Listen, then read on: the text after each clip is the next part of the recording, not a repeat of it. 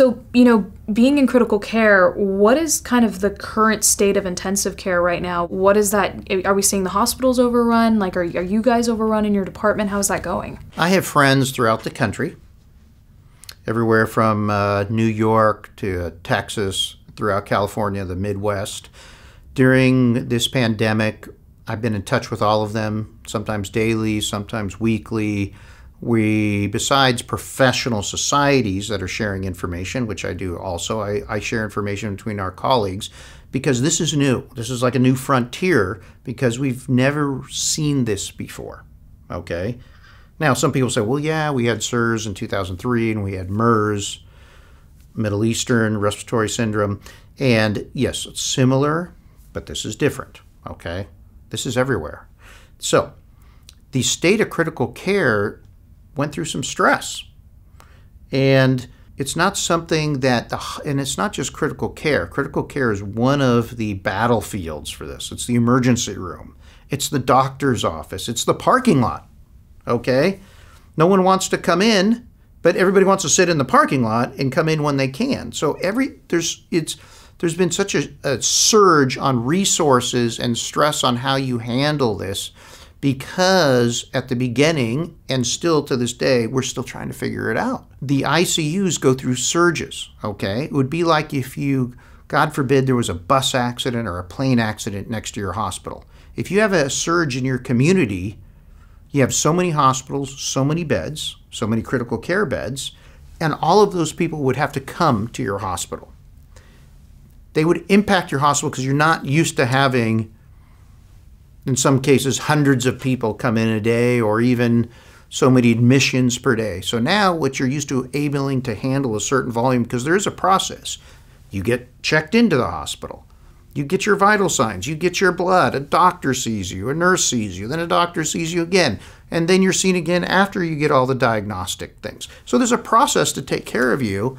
And now when you come in, with everybody competing for the resources of the speed to get those results back to you, now it stresses the system because you only have so many lab machines that can run a blood count. You have only so many machines that can run a count for your electrolytes. You have only so many breathing machines. Now you're starting to say, well, gosh, if a regular hospital has always had an adequate enough amount of ventilators and you were to have a big surge of unprecedented historical, amount of patients that come in, you're not prepared for that.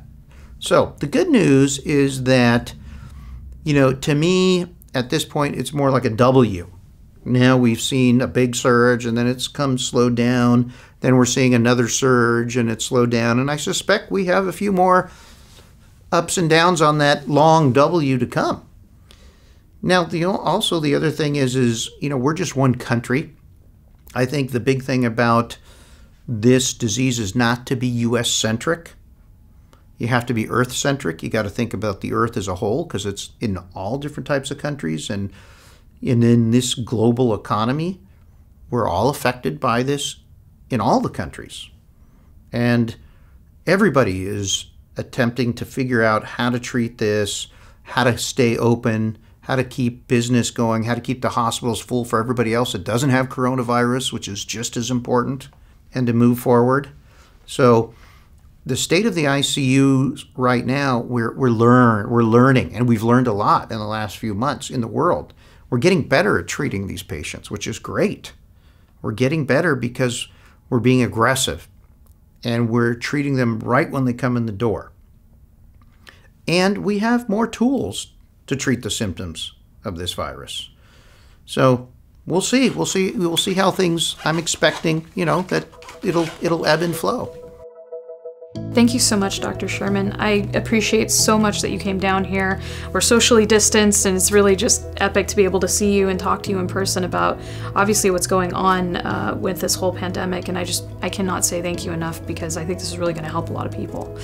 So if you would like more information about prostate cancer or some of the topics that we talked about today, you can visit our website at PCRI.org. Don't forget to subscribe to our YouTube channel. We come out with new prostate cancer videos every week. And if you appreciated the information that Dr. Sherman presented today, give us a good like and a thumbs up, and we know to produce more content like this. We hope you have a great week.